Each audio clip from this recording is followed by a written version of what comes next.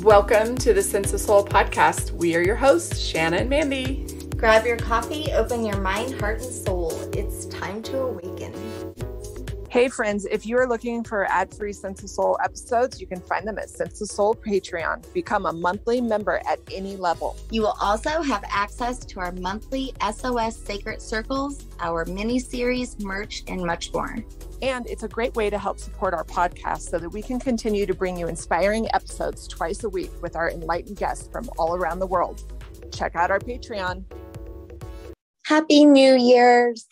Today with us, we have Subhash Jain. He is a Professor Emeritus in the Department of Civil Environmental Engineering at the University of Iowa. After retiring in 2003, he concentrated on studying Indian philosophy, particularly the Jain karma doctrine, and has a Ph.D. degree in Jainolgy from the University of Madras. He has published 2 books and several articles in journals and magazines on the karma doctrine.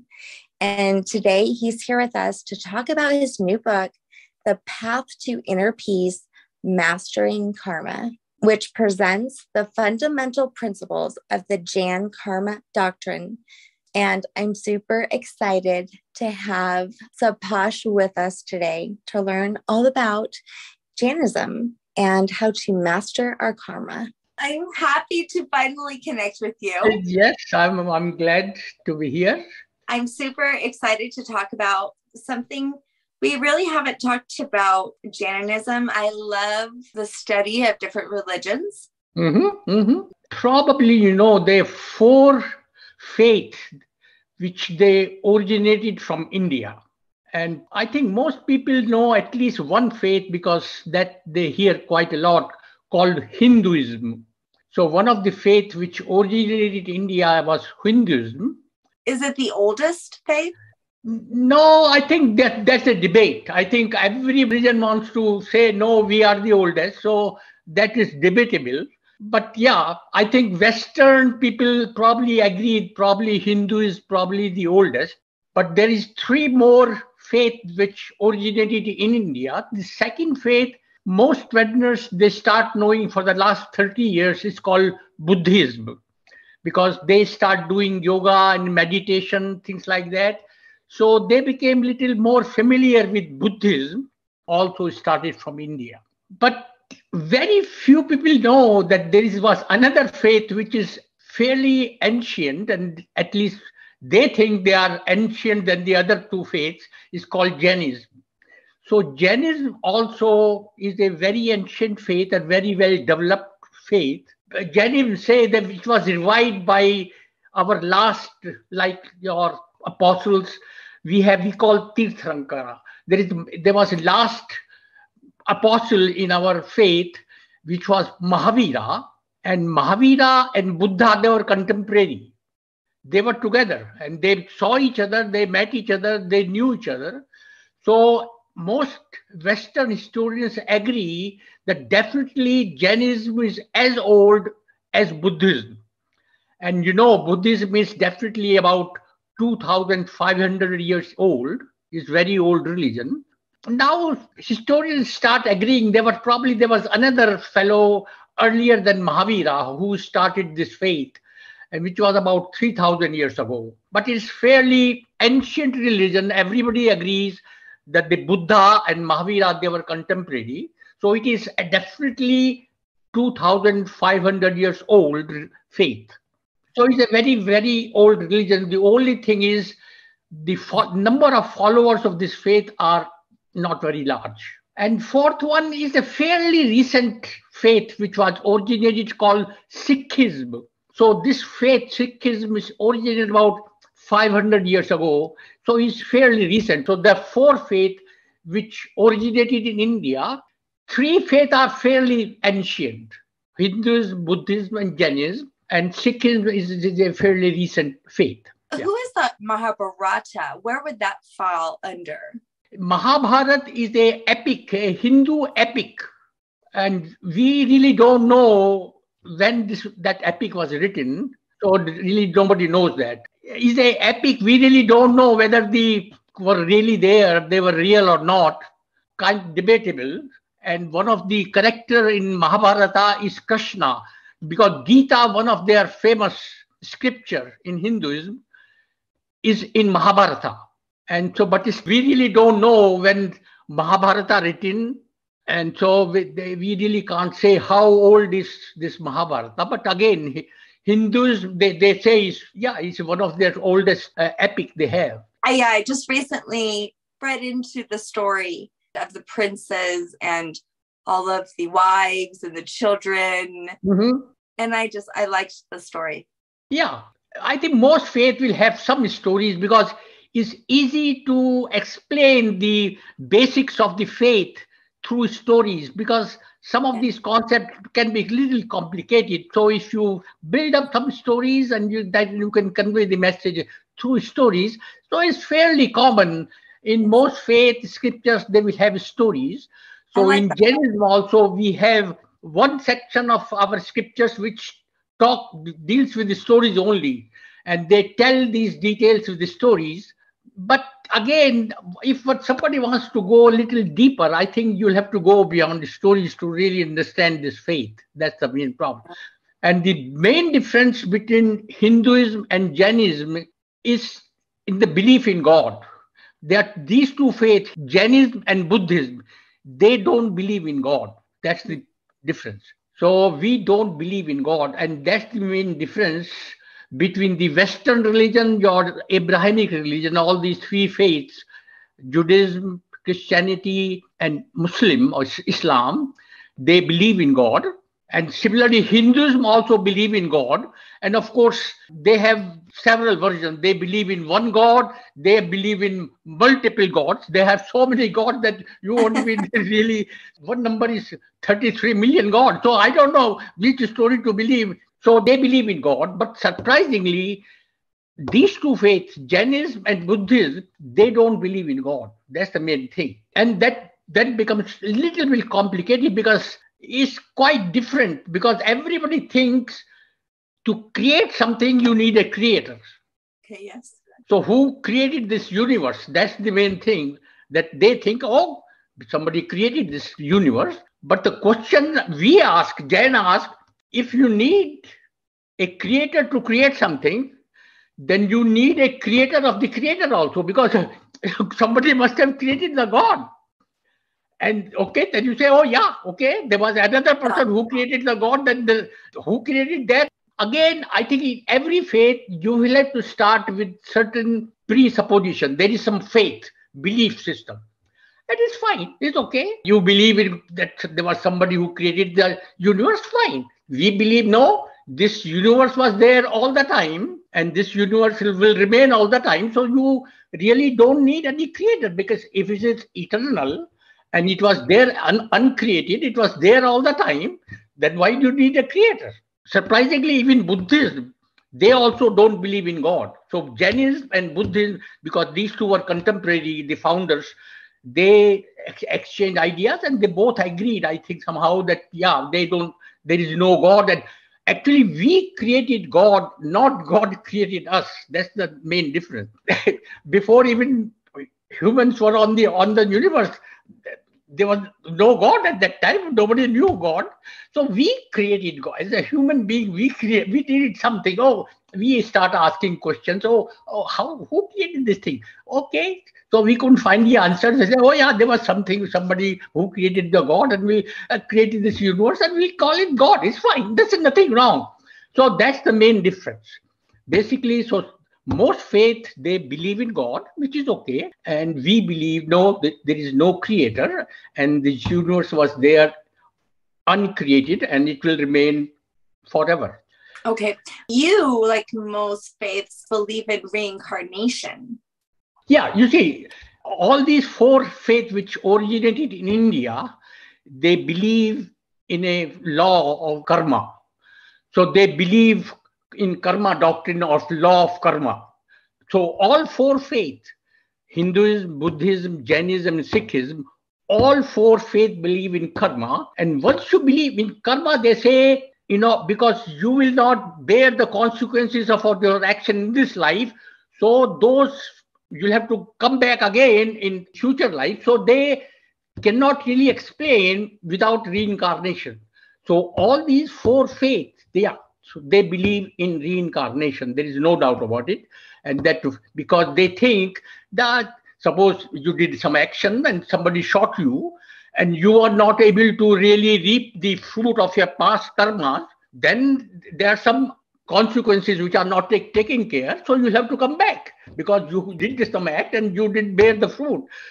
So the karma doctrine and reincarnation goes side by side.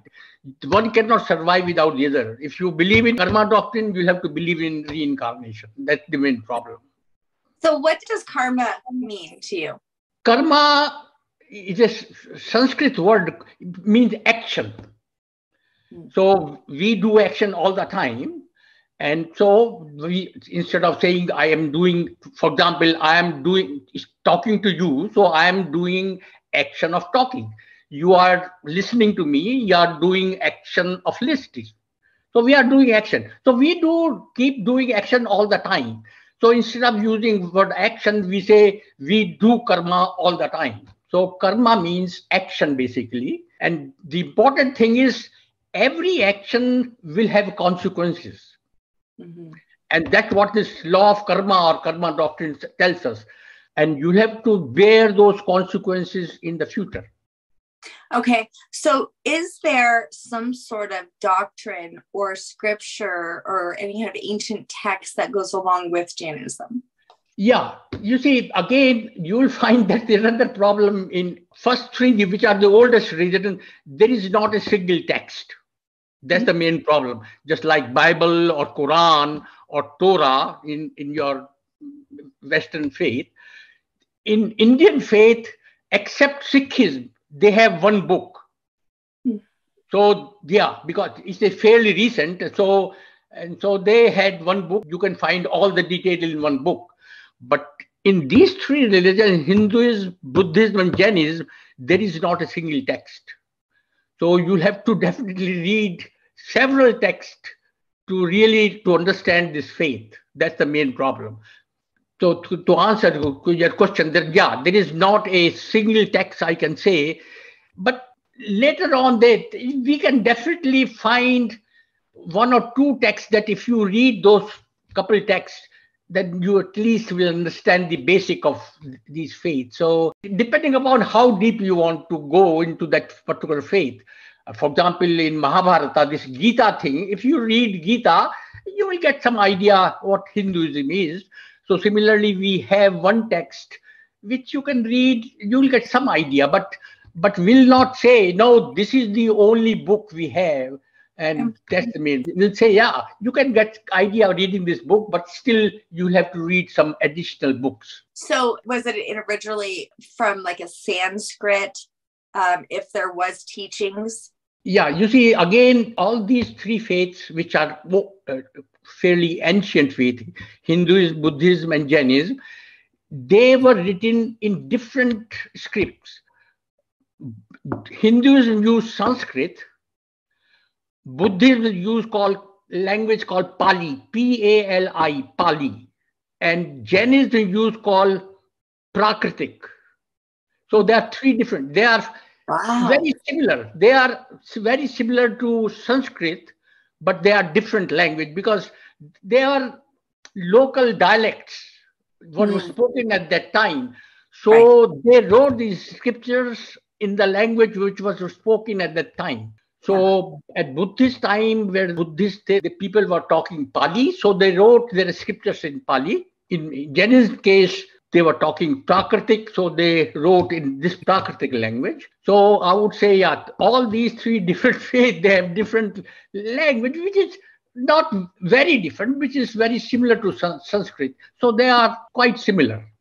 Now, do Jainism have any deities that resemble, some sort of angel? No, you see, the distinction, we definitely want that if you understand the purpose of life, why we are here, then you can understand what we are talking about. Just like in Christianity also, they say that you are born as a sinner because Adam and Eve, they didn't follow some rules and we are born as a sinner. Every one of us is sinner. That's what in Christianity is. We also call that every human being carries some karmic debt.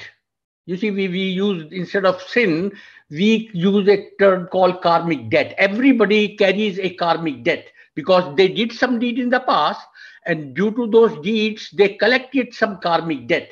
So in Jainism, Hinduism, Buddhism, this is what they call moksha, nirvana, or salvation, or you become pure soul. So my soul is impure because my soul carries some karmic debt.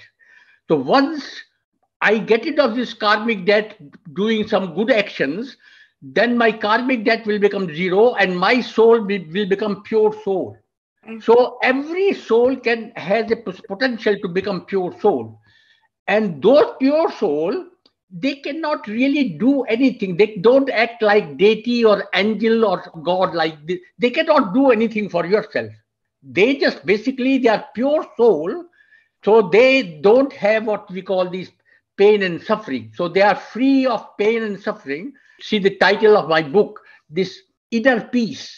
This inner peace is basically, once the soul becomes pure soul, then it attains inner peace. And then inner peace is a different thing, this what we call happiness, which we get through our all these senses. If I see something good or sometimes eat something good, I feel good. So these are sensual pleasure. These are not really inner peace. So we are trying to find inner peace, which is the characteristic of soul, not of body. We are most of the time think, oh, I am the body. Who am I? Oh, I'm that tall. My name is this. I'm this color. All these I talk about body. But we keep forgetting there is another thing beside body. Sense of soul. Yeah. So because this table sitting in front of me, and they doesn't have soul. And surprisingly, nobody really talks about the soul. We do you get up early in the morning, you just do all the time you care of your body, you really don't pay any attention to your soul. And that's the main problem. And this is what, at least in my book, that I address, that we have to take care of our soul, which is more important than body. If you want really what I call inner peace, then it has to be through soul. So that's kind of like in Gnosticism, where I found where Jesus was teaching the inner journey, that right. It was the kingdom was found inside of you. Yep. And, but yet, what we're taught, in the dogma of religion is that everything is outside of you. So everyone's always searching for everything outside, their happiness, their success. But the soul work, right? The evolution of your soul, not just in this life, but overall, is all found within. And this is where the peace lies. Yes, right, exactly. And again, depending upon your starting assumption, because if you believe in God, and then you say, God take care of all these consequences and actions, because he keeps the account, then you need not to really worry about too much about karma doctrine, because somebody will keeping the account and he's doing all these things and he give the judgment, and then you go to hell or heaven or whatever. You need not to worry about.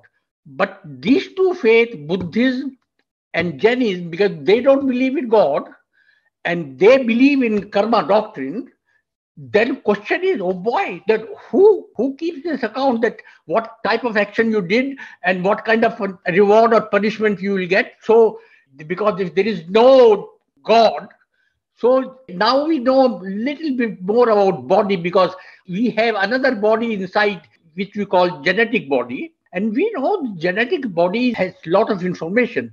A tiny molecule of your DNA, it has so many, you won't believe that what is included in your DNA is tremendous amount of information. So in Jainism, we also believe beside genetic body, there is another body, which we call karmic body.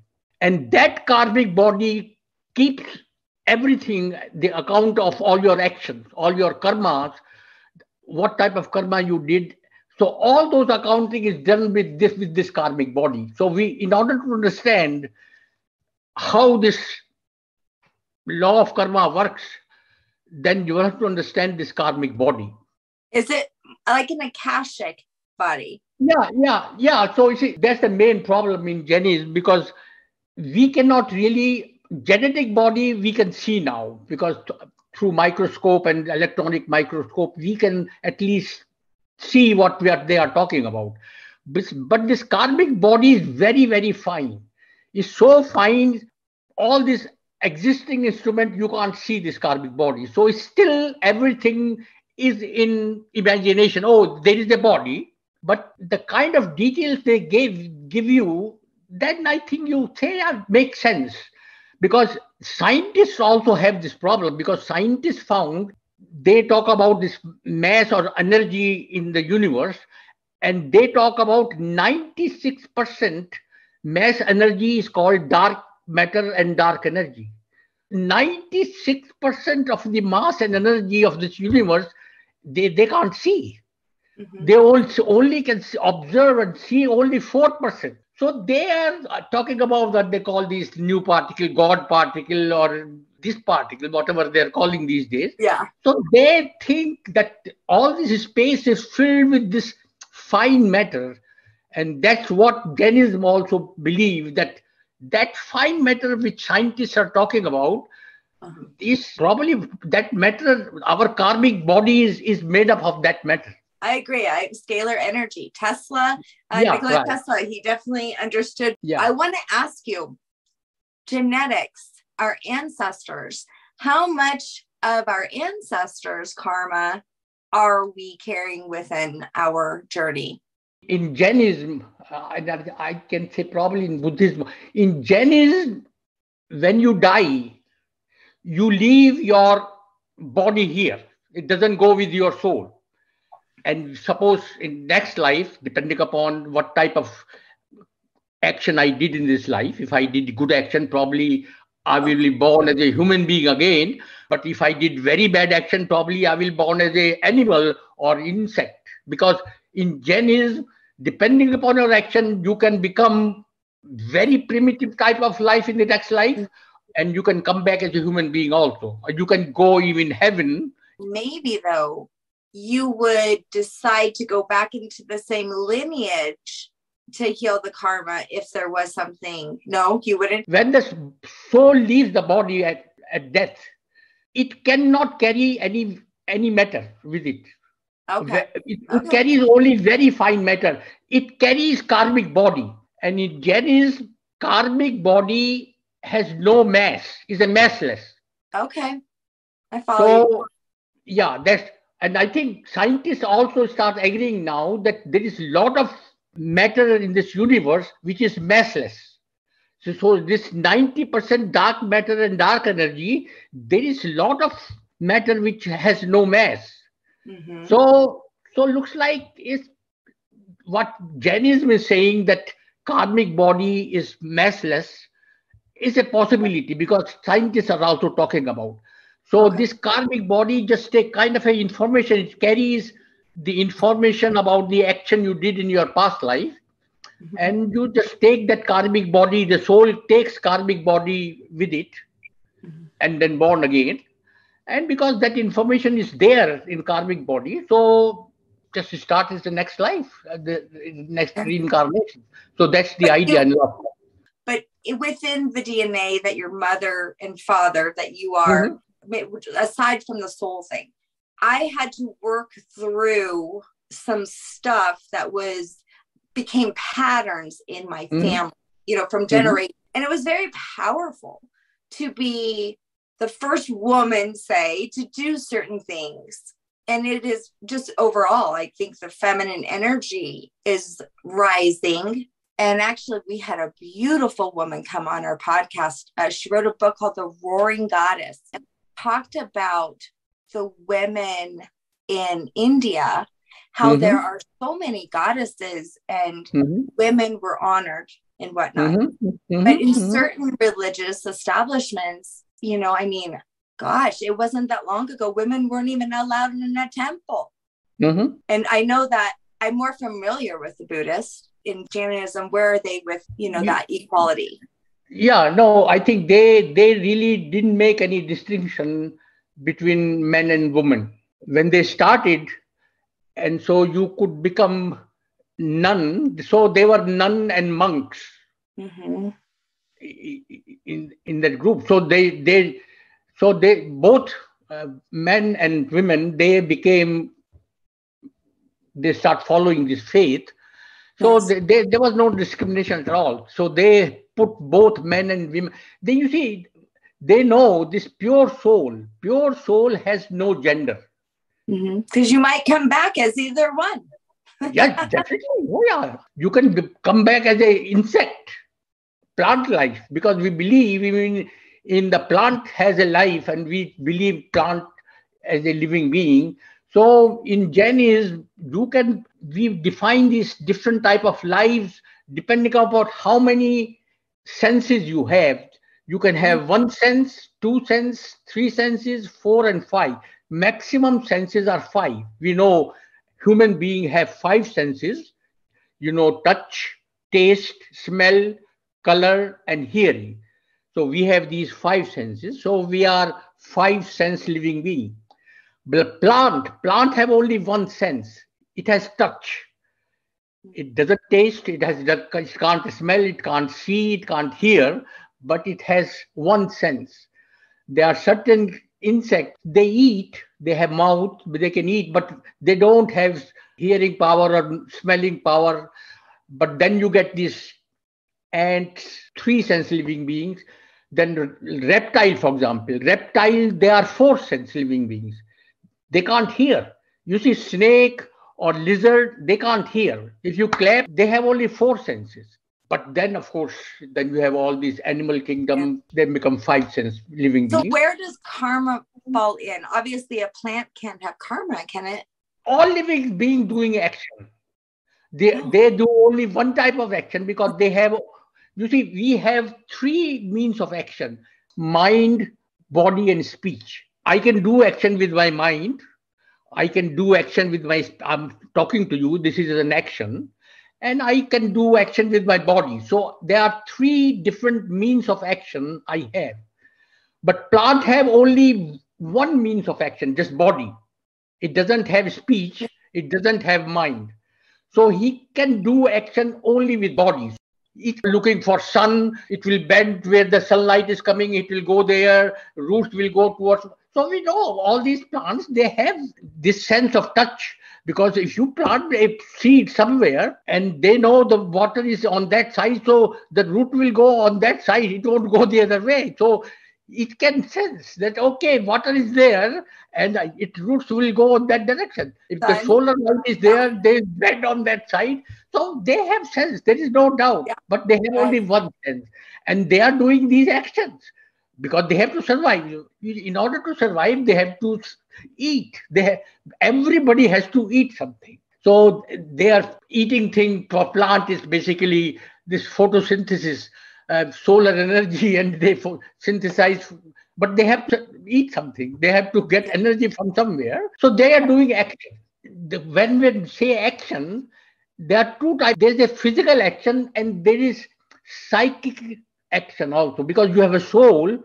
So soul is also contributing your action. When you are doing any action, you have certain intention, certain desire, certain motivation. So plant want to send its roots in the direction of water. It has attachment. I have to survive. I have to go there. So he's doing those actions with some intention, definitely. And so that intention is very important. The motivation is very important in action. And depending on your motivation, you can define whether your action is good or bad. You see, in order to get consequences, you need to know whether you did a good action or bad action. And good or bad action does not depend on your physical action. It depends on your motivation.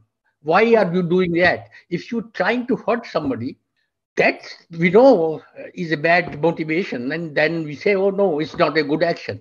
So in Jainism, motivation is very, very important. And in my book, you'll find a word called moha, M-O-H-A. Moha is a word which tells you what kind of motivation you have, why you are doing certain things. And the intensity of moha controls everything. And this moha basically means attachment and aversion. Things you like, you get attached. Things you hate, you don't like them.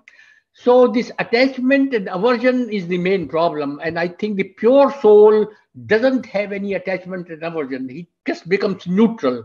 He has equanimity and doesn't care. So we have to get rid of this attachment and aversion. And that's moha. And depending upon the intensity of moha, then we can define how good action or how bad action are and what kind of consequences you will have. And that controls your karmic debt. If you do action with less moha, then you get less karmic debt. If you do action with very large intensity of moha, then you get large karmic debt. So somehow you'll have to control your karmic debt through this moha and do these actions without really having lots of attachment and aversion. That's the main thing we'll have to talk about in Jainism. Jainism, this moha thing is very, very important. You're a great teacher. No, I'm fully following you. Yes, I can tell how passionate your action is. And so when I think about the intention, when you were just speaking, that is good karma, right? Coming from the soul, I can feel it in you. Yeah, but this passion word, we have a slightly different word in Jainism we call kashai, which is in English we will call passion, but I will call it negative passion. Negative passions are not good. If you are angry, to become angry is also passion, which is a negative passion. Right, competition and to win and the best and have the most, right? Yes. So we'll have to make a distinction between positive emotions and negative emotion, or negative passions and positive passions. And what I'm talking about, this moha, I'm talking about negative passions, which are like anger, greed, deceit, these kind of things. Yeah. And our world, especially here in the West, is set up for us to fail in that moha, because it's like, go to school, get your degrees and be the best, make the most, look the best. And we're set up and conditioned for bad moha. yeah, that's true. Yeah. In India, we have this Jainism, but still most people are so engrossed in their daily life. It never occurs to us that we have a soul. We all the time, every single person thinks, oh, I am the body, that's it, and you take care of your body. And everything I do for my body, I just never care about my soul. Only recently, I would say for the last 1 year or so, at times now I start thinking about soul, and I start doing at least thinking about that I should do something for my soul. So I'm cutting down, I'm trying to live with less. My motto is try to live with less. Minimalist. And so that's the important thing. And that's what I'm trying to do here. And you will see my dress here. And now every day I just wear only this dress. I'm trying to give up all clothing. And I just want to just have only one type of dress. So it is cutting down my requirements. Why should I have my closet full of all those different dresses? So bad. My closet is so bad. I don't even know what's in there. Exactly. So now you won't believe I have started doing this thing only for the last couple of months. And I feel so good. Every morning I just get up, I same thing. So I need not to worry about what I have to wear today. It's just the same thing. So I think life becomes so easy. In the beginning, my community, it took me about 1 week. Now everybody knows in my community, oh, this fellow, he has only this one dress. So they know me. So there is no problem. Everybody thinks they are fine. He's okay. Nothing wrong if he just want to wear that dress. Nothing wrong. And really life has become fairly easy. I have nothing to worry about what I have to wear tomorrow, because I know, okay. So starting a small thing really makes a lot of difference. So I'm starting doing these things. Instead of eating all the time, I just say, oh yeah, I will eat fixed time. Because there is another thing that's coming up, that if you want to live longer, you'll have to eat less. The less you eat, the longer your life is. Because our eating habits are so bad. We keep eating all the time and don't do any physical exercise. Now I start worrying about a little bit about all these things. Are you, I believe I'm right when I say that you also are vegetarian or Vegan. You see, because Jainis believe that every living being has a soul, so you don't want to kill anything. So Jainism cannot eat meat. So Jains are vegetarian. Okay. But they do take dairy products. But now we start telling them that even dairy products, you are causing harm to animals. The way the animals are raised, the environment is so bad. So I would say probably 5 or 10% Jains, at least in the US, are now vegan. I'm vegan, Okay. but I became vegan only the last 3-4 years. Okay. I have little bit thing there because when I go out, it's hard. then I say, okay, suppose I go to my sister's place and Yeah. sister something in the food which has dairy product. I said, okay, today at this hour I'm vegetarian. I'm not vegan. So I'm not very strict vegan that I won't do anything. At home I'm vegan. Yeah, you're So intensive. I'm little flexible in this thing. Yeah. Well, I mean, like, wonder if there was like a really good bowl of ice cream in front of you that your niece made or something special for you.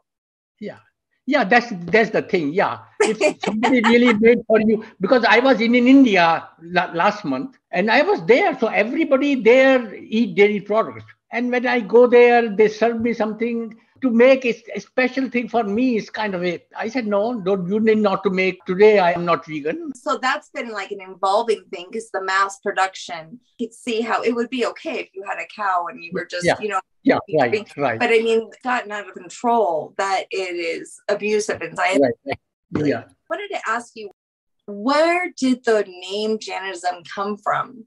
And what does it mean? Okay, you see, according to Jainism, they say the Jainism came word from Jina, Jina. Okay. Jina means the fellow who has conquered his desires, these attachment and aversion.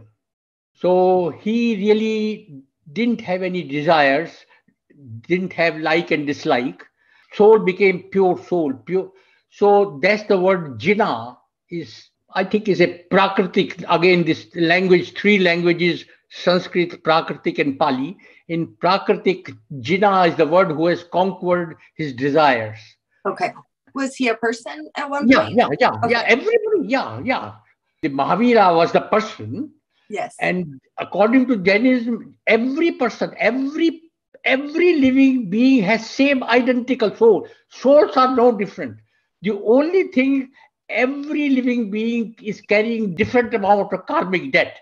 You are carrying karmic debt. I am carrying karmic debt. The more karmic debt you carry, the worse you are. So if when I die, and if I die with very large karmic debt, I am positive that I will be born as an insect. But if I die with a less karmic debt, chances are that I will be born again as a human being.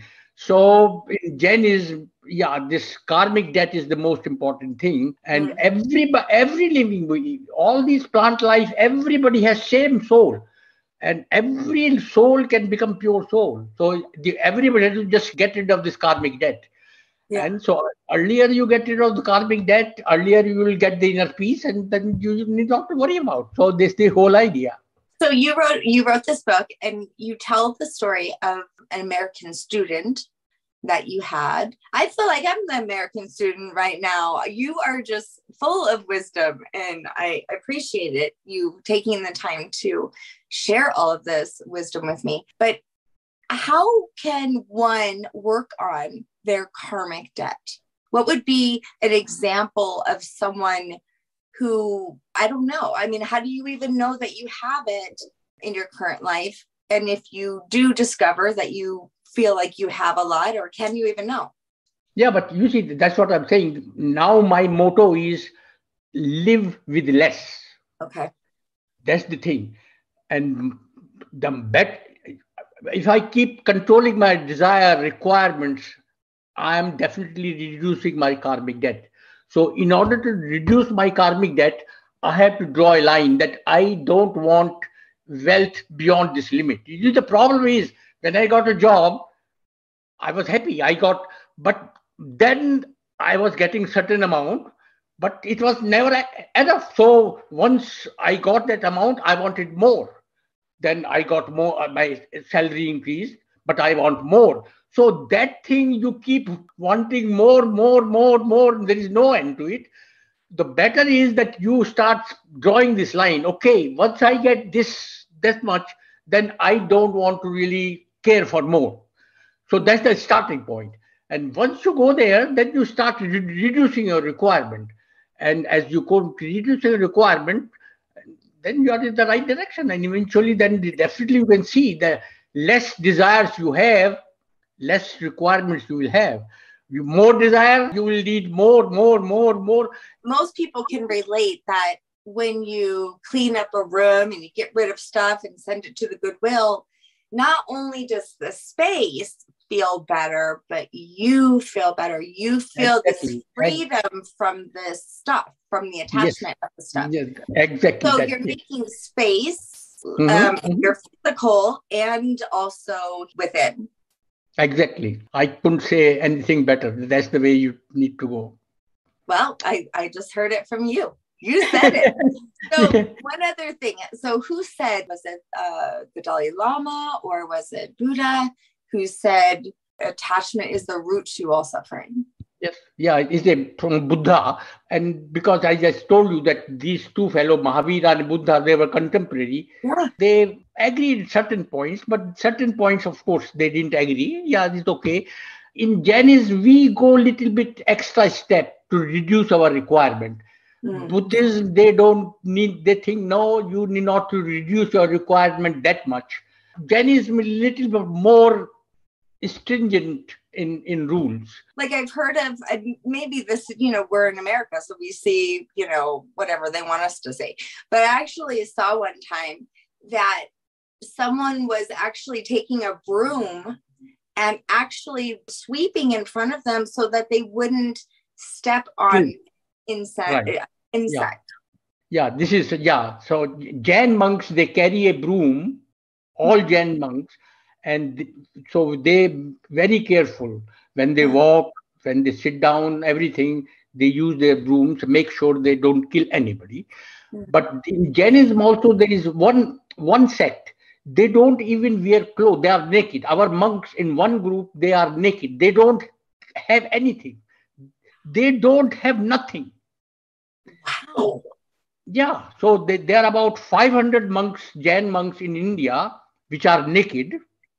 They live in society. They live there because the society, somebody has to feed them because they don't have anything, nothing. Naked, they sleep on the floor. And they just eat only once a day. They drink only once a day. Wow. And so so you can see they have no requirement. Their requirement is just one meal per day. That's the only requirement they have. So the society, Jain society, provide them one meal a day. They do that, whatever they want to do. So, that's what I'm saying. Our faith goes to that extreme that eventually you don't own anything. Wow, I get it. So they are really, truly freeing themselves of all karma because they would like to, in their next probability, be pureness and be one with. Yeah. But again, one has to be careful. Externally, they are doing those things. Internally, is very important. Why you are naked and why you are eating one time a day, if you are trying to impress somebody or you want to get fame, then it's not a good intention. Yeah. And the way you are doing, you want to make your soul pure soul. That's the purpose. Yeah, then you are doing very good. So one has to be careful that this moha is very important. And I know definitely there are some monks, which has very little moha, and I think they are doing pretty good. But I would say one has to be little careful. There are still some monks which have not really reached that stage of moha. They still need to work a little bit more. So what I'm hearing, though, that little more may be the ego. Yeah, exactly. This moha, one of the component of moha is ego. Okay. As long as you relate yourself to your body, not your soul, that is ego. Because ego is basically telling you, oh no, you are just body. Don't worry about soul. Yeah. And so we relate everything, this what we call self. Self means my body is self, but the self is different than body, and that ego comes in there. So yeah, that's it. So one has to take care of ego first, that you start believing in soul. You need your body, but soul is more important than body. That's the important thing. So what's interesting is like the Cathars, and I think actually several groups that came off of ancient mystery schools, they believed that we were stuck in this body. And so they didn't want to procreate. And the goal was to free yourself from this body, from having to keep doing this body. And then the ultimate, would be to become pure, right? Sure. And so, which is the word Cathar. So it's interesting how there are many similarities around all of the world that have core beliefs, like intention, right? So what I'm getting from you, intention and impermanence. Yeah. But again, I think I would just go to this word moha in my book, because moha is basically these things. And moha includes two things: ego. Okay. Yeah. One component is ego, and second component is negative passions, anger, greed, deceit, all these things. So these two are very important. You shouldn't really, this attachment and aversion is the main problem. You shouldn't get attached to anything. People? Don't hate anything. Yeah, you see, attachment is always create problem. I mean, because I always feel that if I'm attached too much to people, that when they begin to grow and when they begin to even transfer into the next life or whatever, wherever they're going, if we are so attached that we are so devastated, I've seen this in a lot of people. Yeah, so that's what I'm saying. So you see, initially, there can be two kinds of attachment. One, attachment to good things. To help somebody is attachment. But again, eventually, that helping somebody also can create some problem. So eventually, even helping, you need to reach a stage where that attachment is also gone. Though this is good for those people, but again, regarding your karmic debt, because karmic debt will be there. So the karmic debt becomes zero, then you'll see you won't have any attachment or aversion. We talk to a lot of people and I help a lot of people. And a lot of times people come to awakening through pain. They're stripped, where all that is left, right, is the soul, but they had to go a lot to get there. So, when you see someone, I've had people, who say, my God, like, what did I do in my past life that was so bad that I have to go through all of these hard things? But then they reach a point where they are the most peaceful. So part of the journey. Yeah, definitely. I think once people are in pain, I consider this as an opportunity to learn. Those people who never had pain, they really didn't get a chance to learn anything. They lived a very happy life and they never thought about anything else. But those who are in pain, they at least, they give them a chance to think about why I have so much pain. And that kind of a thinking, going back and understanding what the life means, then so then they try to understand what's going on and they try to modify their actions. And that's what we want to do, basically. Once they understand, because this karmic debt I carry is the problem and I have to reduce this karmic debt. And once they understand this, the idea is to reduce karmic debt, and then they move in the right direction. And then we eventually find one day, now I feel much better than what I used to do. And that's the whole idea. It's basically, so I would say, Yeah. Did you have to go through a lot of your own personal karmic debt in this life? Yes, I think the reason, somehow I don't know why I have this notion that I have done some actions which I shouldn't have done. And my feeling is that I collected some large karmic debt doing those actions. And if I want to be born uh, as a human being, I have to somehow reduce my karmic debt. And so for the last few months and my remaining life, I decided that the only way I can reduce my karmic debt, that I control my desires or not. So I start living with this motto that try to live with less. And I think I'm hoping the next few years, I will be able to reduce my karmic debt so that at least there is a good possibility I will be born as a human being. So I definitely, at least last few months, have been thinking a lot about it, and I'm changing my thinking and living style. And hopefully, if I talk to you next year, I can tell you that whether I have reached that stage or not, or I'm going back to my previous life. So I think it's too early to tell which. But right now, I'm definitely trying to reduce my karmic debt. Is this something you were taught as a child, or did you come into this as an adult? You see, when I came to the US at that time, nobody knew what karma here. I'm talking about I came in 67, okay, 55 years ago. And very few people knew the word karma. They didn't know what I'm talking about. So they asked me, what is this karma you are talking about? Why you are vegetarian? Why you don't eat these things? And all. So it took me a time to really, because I was raised in that atmosphere, but I didn't know why I was doing those things. But then I start reading. And once I start reading, I have more questions than I was able to solve. So I had so many questions in karma doctrine.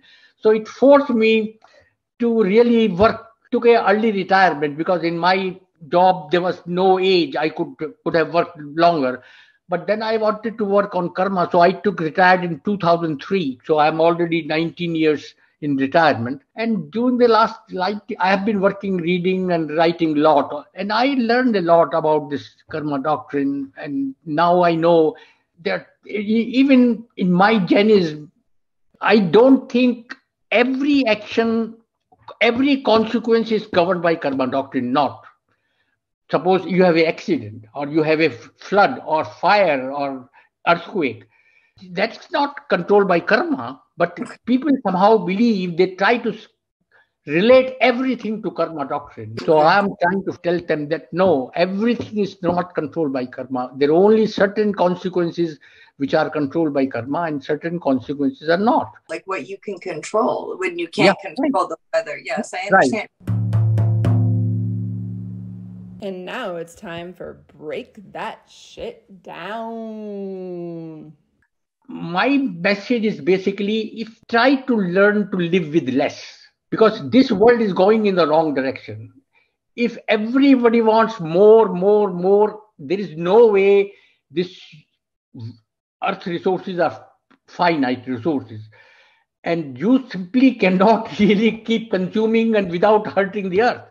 So there is only one way for survival. I think there is no other option. Everybody has to start living with less.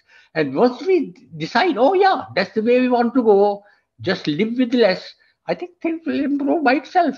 So the message I want to convey to everyone, just try to live with less rather than get more and more and more. And that's the main problem. Yes, that's a great message to start out 2023. You know, it seems like the younger generation, they are more. Yeah, I think I have some hope with younger generation. Yeah, sure. My generation, they were spoiled. Now you've inspired me to go in and donate some more things today to someone else who wants more. Subhash, you have been just a blessing, and I've really enjoyed our conversation very much. Can you tell our listeners where they can buy your book the path to inner peace, mastering karma, which I think you've demonstrated that very well here in this interview, and tell our listeners where they could find you. Oh, I think send an email message, and I'm eager to answer their question, because the only way we can learn from each other is by asking questions. So they can write me anytime. And of course, my book is available on Amazon or this Barnes and Nobles. I will put the links to everything in the show notes so that everyone will have that. Thank you very much. Thank you, Shanna. Thank you. Thanks so much. Thanks for being with us today. We hope you will come back next week. If you like what you hear, don't forget to rate, like, and subscribe. Thank you. We rise to lift you up. Thanks for listening.